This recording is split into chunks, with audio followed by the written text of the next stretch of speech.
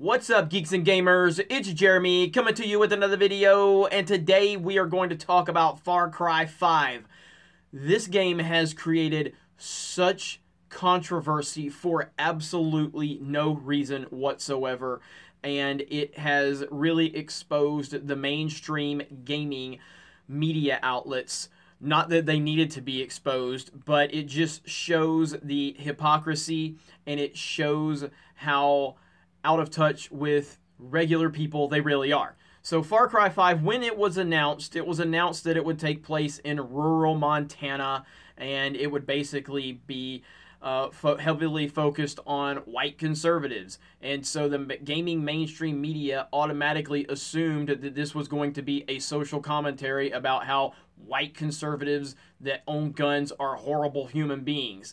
And that turned into, well, it's going to be a social commentary on Trump supporters and how they're horrible people, and they were just licking their chops. They were just waiting for this game to come out so they could praise it and talk about how great it's going to be, and then talk about the political messaging that goes along with it. And now the game has released, and the game doesn't have the social commentaries or the political ideology they were hoping, and somehow they are upset about that now. And I think it's absolutely hilarious. We've seen GameSpot react to this. We've seen Polygon react to this. We've seen Forbes react to this. It's unbelievable that this is even a topic for a video game. And for all accounts, and at geeksandgamers.com, we are currently reviewing Far Cry 5, so our review will be on the site at some point. Tony Sin is working on that now. I can guarantee you one thing, and not that I know what Tony's going to say, and I'm not going to speak for him. I can guarantee you, though, Tony, as a hardcore gamer, he will be focusing on it as a video game and not a social commentary piece like the majority of these nut jobs are out here doing right now. I saw this, so on Forbes, they have an article, and the title, this is an opinion piece on Forbes, Far Cry 5 is apolitical to the point of absurdity. So he thinks it's absurd that Far Cry 5 does not take a political standpoint. My God, man, like, how did we get to the point where we are so, like, it's like these people just wake up and race and gender and social commentary is the only thing they think about. It's the first and only thing. They wake up in the morning and they're like, who's racist today? Let me find someone that's racist. This is an actual part of the article on Forbes. The headline is race and gender.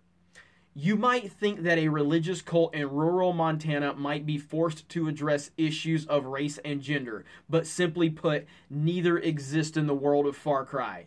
Women and men fight alongside one another on both sides of the conflict. Race is literally not mentioned once. How is this a bad thing? Can anybody tell me how this is a negative thing? These social justice warriors complain and scream about equality. They don't want equality. They don't want true equality. What they want is special treatment. But this is true equality right here. Women and men fight alongside one another on both sides of the conflict. Race is literally not mentioned once. If these things don't play a part in the game, then why are you making a point to talk about it? If it's not in the game, then what is the point of the discussion?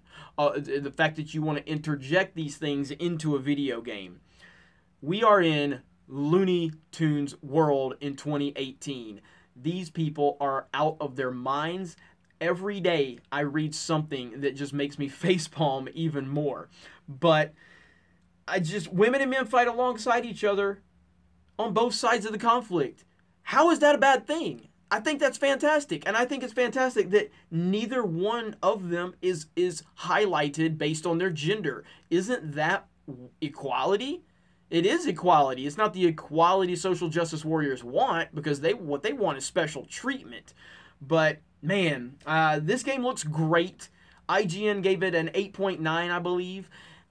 All accounts say this game is really good. I am seriously thinking about picking it up. I have played a few of the Far Cry games. I've never been a big Far Cry player, but this game looks really good. And the fact that the mainstream gaming media is a little off the hinges right now about it makes it even better.